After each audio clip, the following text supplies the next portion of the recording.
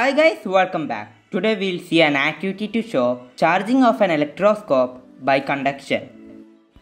Electroscope is a device used to detect the presence of charge. Take a plastic jar and make a small hole in the middle. Put a thick copper wire through it as shown.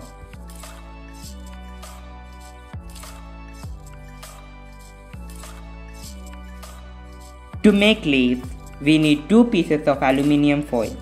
Insert the leaf carefully into the bent wire.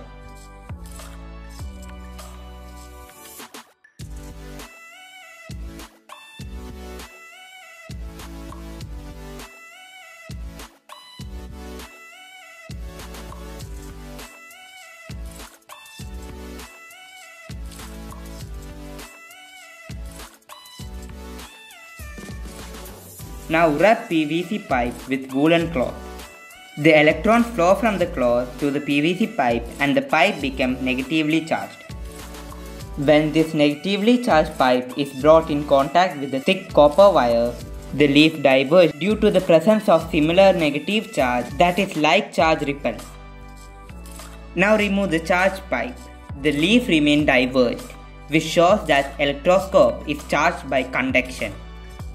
Now touch the copper wire with your hands. Observe that the leaf collapsed. This indicates that electroscope is discharged. What happened is that as soon as we touch the copper wire, negative charge flows to the ground and thus discharging the electroscope.